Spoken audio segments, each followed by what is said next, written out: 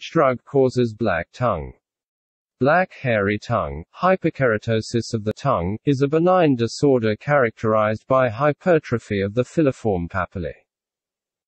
There are a number of precipitating factors. The etiology of this condition is most commonly due to the side effects of certain drugs, including antibiotics, antihypertensives, psychotropics, and oxygenating oral mouth rinses. Oxidizing agents include sodium perborate, sodium peroxide, and hydrogen peroxide.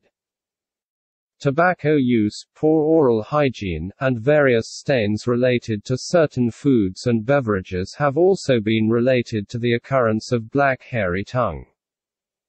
When patients are using multiple medications, it is necessary for the clinician to investigate the potential causes by gathering an accurate history and using that information to gain an understanding of this condition. Etiology, diagnosis, and treatment. Even though the cause of black hairy tongue is unknown, several precipitating factors have been implicated in the pathogenesis of the disease entity. The hairy appearance is due to the elongation of keratinized filiform papillae, which may have different colors varying from white, yellow, brown, to black depending upon the involved extrinsic factors, i.e., tobacco, coffee, tea, or food, and intrinsic factors, i.e., chromogenic organisms in the normal flora. Black hairy tongue is not difficult to diagnose. However, the etiology of this condition is poorly understood, and successful therapy may prove challenging. The discoloration may vary from yellow to brown to black. The discoloration and elongation of the filiform papillae usually involves the anterior and middle thirds of the dorsal tongue. Factors associated with black hairy tongue include drugs such as antibiotics, penicillin, cephalosporin, chloramphenicol, streptomycin, and tetracycline, corticosteroids, oxygenating mouth rinses, nonsteroidal anti-inflammatory drugs and psychotropics, as well as tobacco, vegetable dyes, radiation. And most importantly, poor oral hygiene. Black hairy tongue is also observed with much greater frequency in drug addicts, alcoholics, and patients infected with the human immunodeficiency virus. Black hairy tongue is also observed with much greater frequency in drug addicts, alcoholics, and patients infected with the human immunodeficiency virus.